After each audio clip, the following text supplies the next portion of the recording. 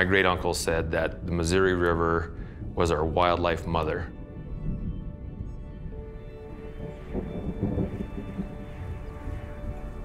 That area along the river historically provided almost everything that we needed. You know, he was a beaver trapper and, and hunter, and they used to collect a lot of plants and berries. But when they were building the dams, that was kind of the beginning of the end of using, the Missouri River in that traditional way. I guess when I think about stewardship of our lands, it's doing what's best for the land, kind of under the circumstances.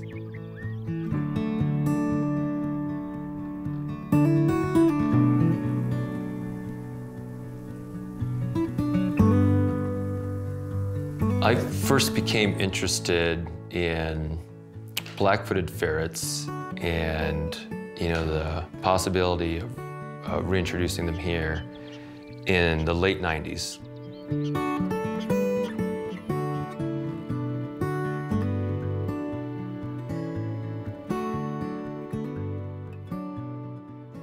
So we're headed to a prairie dog colony where I saw a ferret about 2 months ago.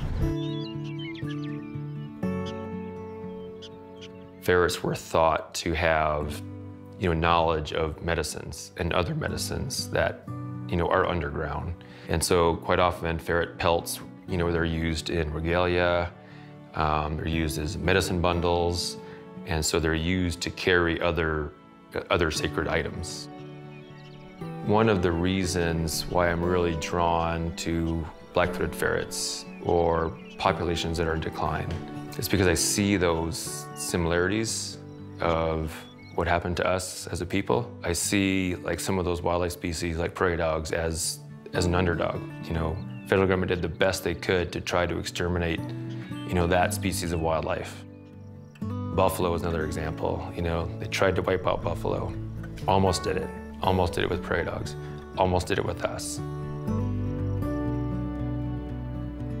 To fight for and work on, wildlife species that are also the underdog, to me, that's where that connection for me, comes in.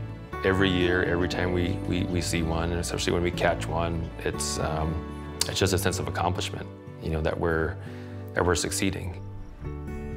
Black-footed ferrets have a rightful place here, and so we have a responsibility to bring those species back and take a more, holistic or ecosystem approach to what we do.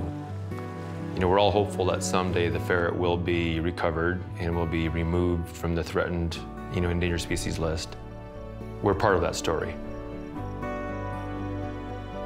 As tribes develop and grow and our wildlife programs mature, that we're bringing in, the Western science, but also, our traditional cultures and traditional science, putting conservation at the top of what we do. So to me, that's very hopeful. What we're doing here has national significance. Our view of conservation extends beyond our reservation borders.